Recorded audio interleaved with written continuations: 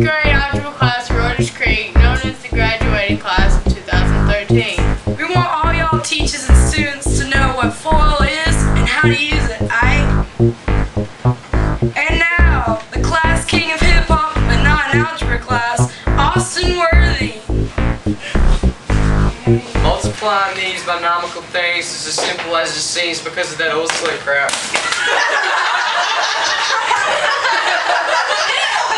Multiplying these binomial things is as simple as it seems because of that old slick numerical device.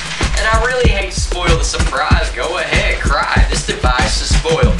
First out to add it, back to enter, up to last. What I'm about to reveal will make you all gasp in amazement. And now, ladies and gentlemen, for your entertainment, I give you all from first all the way up to last. Be ready, I'll explain real fast. First may be the worst, never really meant that it's cursed.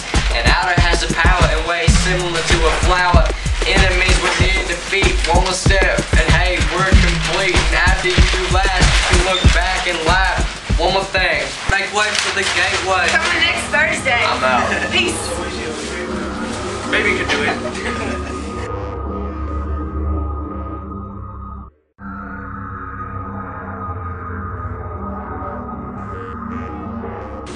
And now, the king class of hip-hop, but not an algebra class, Austin!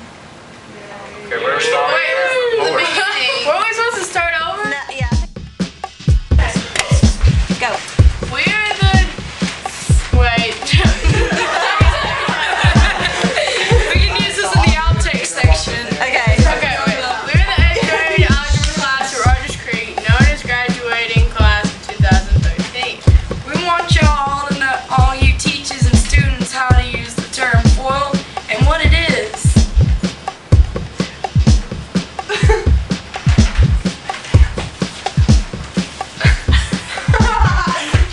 Multiplying these binomial... Redo it. I screwed up again. Multiplying these binomial things is as simple as it seems due to that old slick numeric device. And I really hate to spoil the surprise. Go ahead, cry. This device is foiled. First out to add it, back to enter,